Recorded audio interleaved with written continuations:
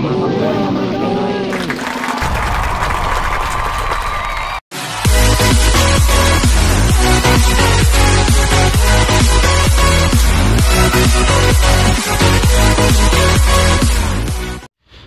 up there guys, my name is Axel, welcome back to my channel. Today we're gonna talk about the Philippines Independence Day. So without further ado, here it goes. If you're a true-blooded Filipino, you know how significant June 12 is to the Philippines. For those who don't know, it's only the country's Independence Day. June 12, 1898 was the day Emilio Aguinaldo declared Philippines independence. It was held in Kawit, Cavite, witnessed by a huge crowd. This day was the first time the Philippine flag was raised in public. Emilio Aguinaldo then became the first president of the country. Every year, June 12 is highly celebrated in the country, as well as in other countries around the world with Filipino communities. This year, the Philippines will be celebrating its 122nd years of independence. Usually, the anticipation is evident almost anywhere. You'll start to see flags decorated in the streets, malls, and hotels, even on vehicles. And of course guys, in commemoration of this national holiday, here are some interesting facts that you should know about Philippine Independence Day. Number 1. Filipino priests started the movement for independence. A lesser known fact about Philippine independence is that Filipino priests were actually the ones who started the opposition, resenting the Spanish domination in the Roman Catholic churches. The religious leaders met with the nation's intellectuals to discuss declaring the country's independence. Number 2. Filipinos formed a secret society to rebel against Spain.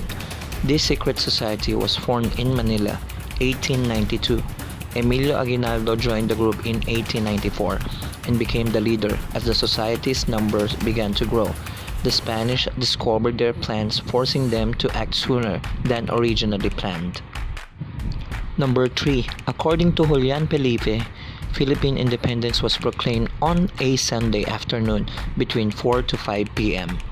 Number 4. Spain and the US did not recognize Aguinaldo's declarations of independence. Although Aguinaldo declared Philippines independence on June 12, 1898, this was not recognized by Spain and the US because Spain sold the Philippines to the US in the Treaty of Paris on December 10, 1898.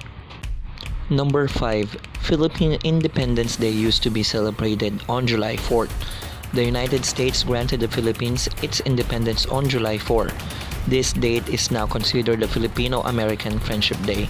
In the early 1960s, the Philippine Historical Association lobbied for June 12 to be the official Independence Day once again. In 1962, President Diosdado Macapagal issued a proclamation recognizing such change.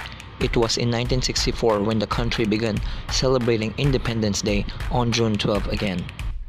Number 6. Emilio Aguinaldo himself designed the Philippine flag. Aguinaldo then visited Marcela Agoncillo in her Hong Kong home and asked her to make the flag. With the help of her daughter Lorenza and Jose Rizal's niece Delfina Herbosa, then Natividad Agoncillo, hand-sewed the Philippine flag, which took 5 days to complete. The stars, sun, and the triangle were made with fine satin. Number 7. The 3 stars in the flag originally stand for Luzon, Panay, and Mindanao. While most Filipinos today know that the 3 stars represents the 3 major island groups, Luzon, Visayas, and Mindanao, the stars were originally meant to represent Luzon, Panay, and Mindanao, where the revolutionary movement began. Number 8. The flag's colors, red, white, and blue, were a salute to the American flag. This little bit of trivia was mentioned in the Declaration of Independence, which was written by Ambrosio Rianzares Bautista. However, in Emilio Aguinaldo's succeeding speeches, he stated that the color red stood for Filipino bravery. Blue represented how Filipinos would rather die than surrender to the NEP. And lastly, the color white symbolizes the Filipino people love and peace. Number 9. The colors of the Philippine flag can be used as signals. One thing that makes the Philippine flag unique is that its colors not only symbolizes things, they are also used to indicate that the nation's current state. In peaceful times, the flag is raised with a blue strip on top.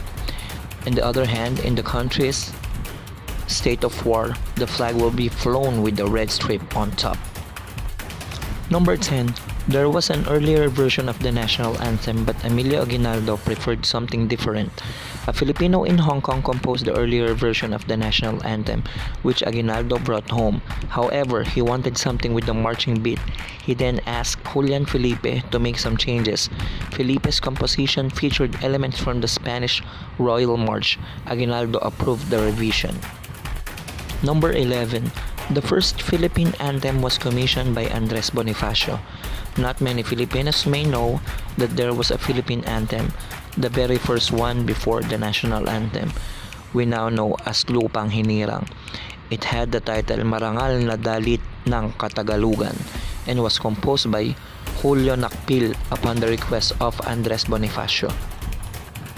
Last but not the least, number 12.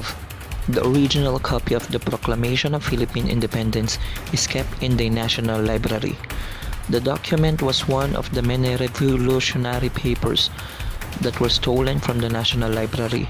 Fortunately, it was returned in 1994 by Milagros Guerrero, a professor in the University of the Philippines. Well, there you have it, guys.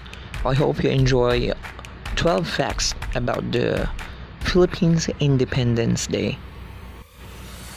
I know this day is very important to every Filipinos around the world because this date is our Independence Day. And though we are facing a pandemic at the moment, I know in our hearts we are still celebrating our independence. So happy Independence Day to our motherland, Philippines. Mabuhay tayong lahat. Thanks for watching, everyone. That ends our content for today. And of course, if you like the content that you just watched, please like and share this video. If you're not yet a member of this channel, don't forget to subscribe. See you again. Come on.